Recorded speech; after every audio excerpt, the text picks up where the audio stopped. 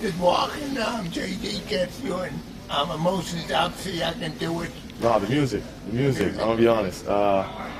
They played X gonna give it to you, X gonna deliver to you, and I'm like, oh my God, all this is coming into my head.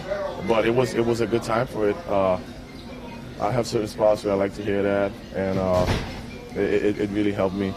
I kind of smiled a little bit going up to here because it was some good words in there. I like my walk-up songs, but I have two. I have X and Walker Like You're Talking from Migos, but he put X there, and I mean it was loud. The stadium was loud, but I think he put the music up even louder because I was hearing everything. I guess the ball is just going over the wall. But I mean, we've been having a pretty special season as a team. Maybe that has a lot to do with it. Guys blending in tremendously, helping out each other. Doesn't matter if it's a new guy like Pierce. Any info that he can give us or we can give him, it's just been so amazing to watch on a daily basis. It was amazing. I mean, I've been a part of. I think Christian hit one against Cleveland.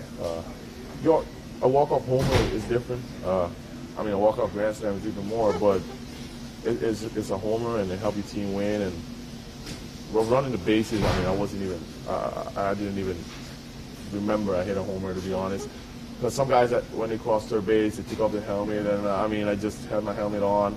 I never did it, and I took my helmet off at the last minute when I remembered to take it off. You know, so I mean, it was completely a good feeling.